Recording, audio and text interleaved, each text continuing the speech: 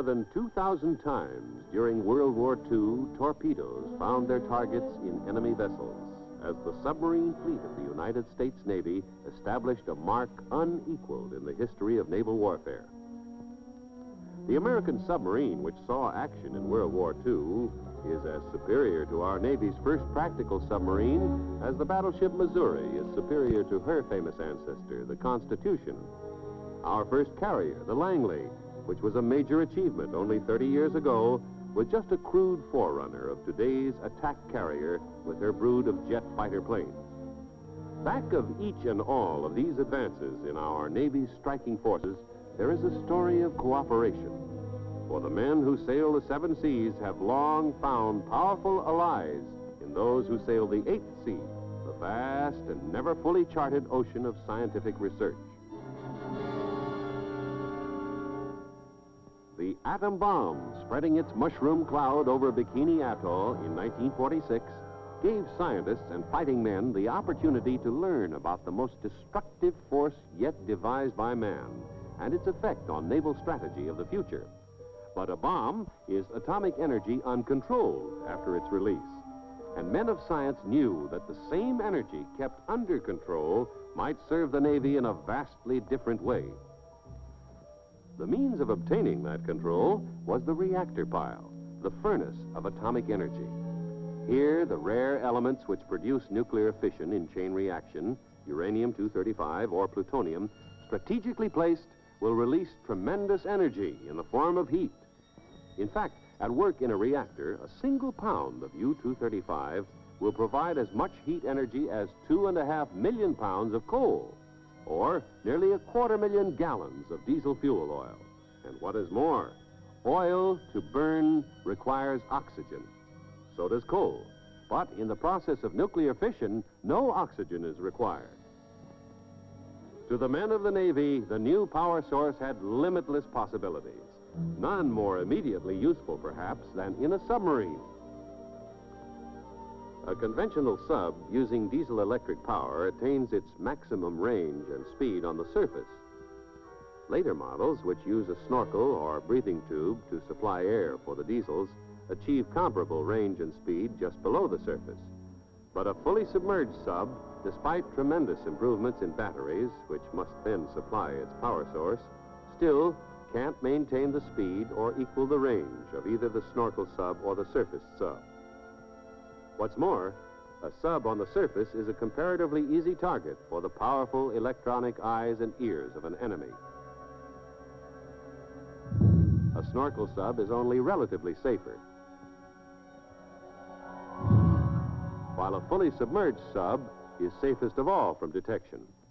But since it must surface eventually to recharge batteries, a patient enemy may still find his target.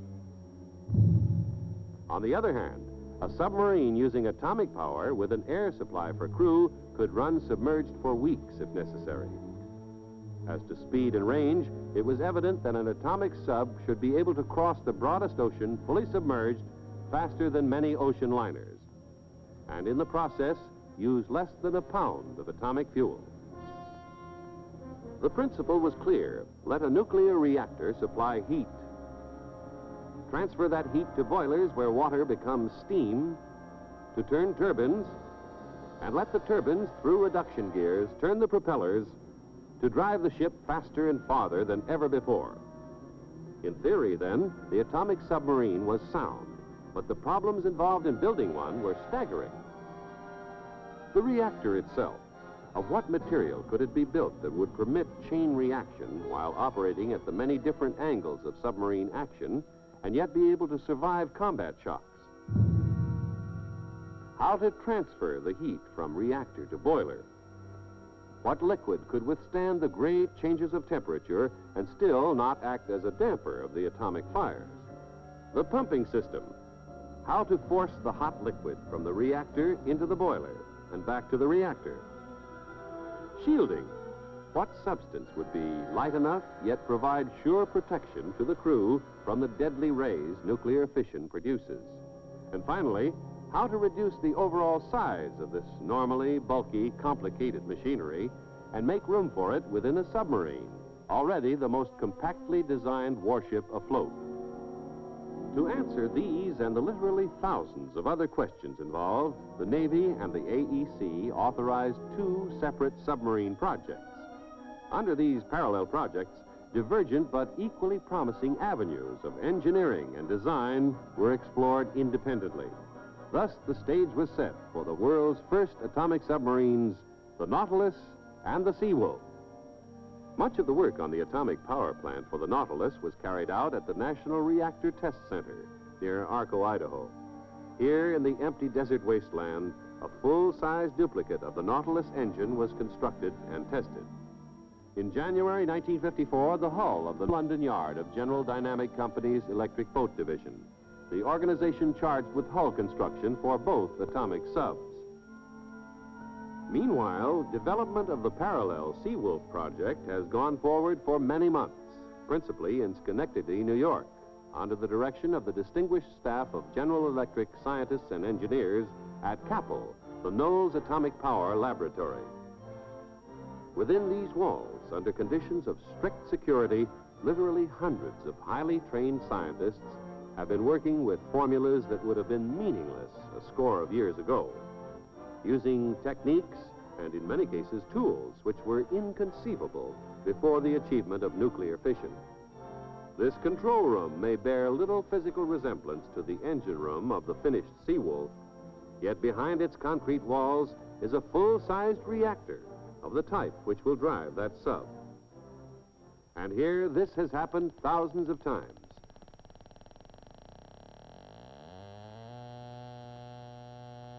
The chain reaction of nuclear fission has been started and stopped in the course of innumerable tests to determine the material and design of the Seawolf's atomic engine. In the Radioactive Materials Handling Laboratory, much new and necessary knowledge has been achieved in the handling of substances made hot with radioactivity. Mechanical hands daily perform tasks no human being could do directly and live.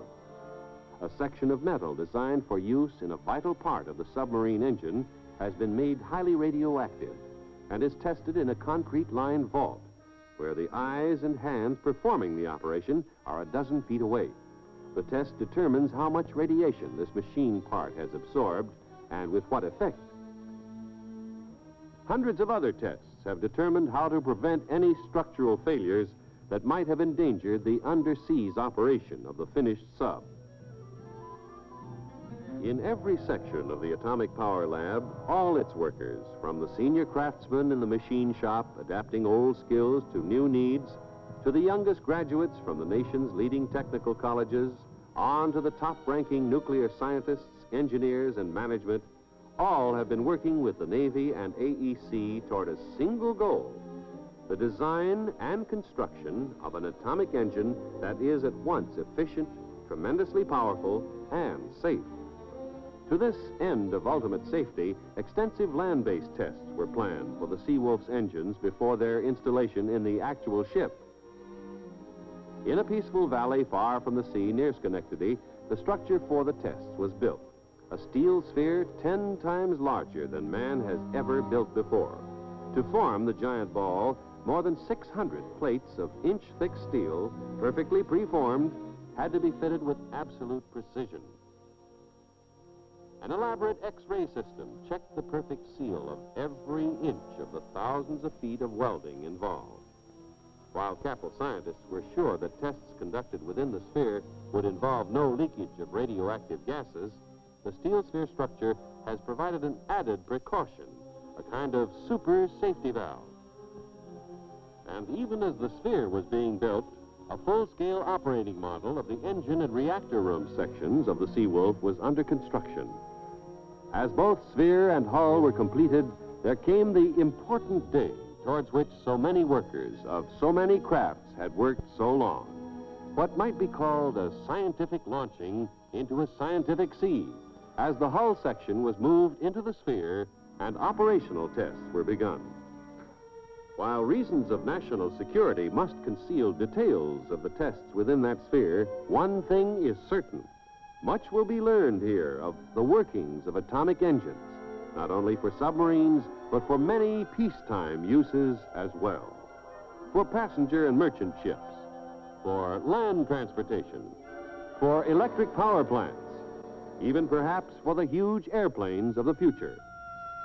Meanwhile, the atomic submarines progress from drawing board to the reality of ships at sea, newest bulwarks of our national defense, powerful symbols of continuing cooperation between our scientists, our engineers, and our men of the sea, working together in atomic engineering, as in every phase of defense operations, they will continue to increase the striking force of the most powerful Navy in the world.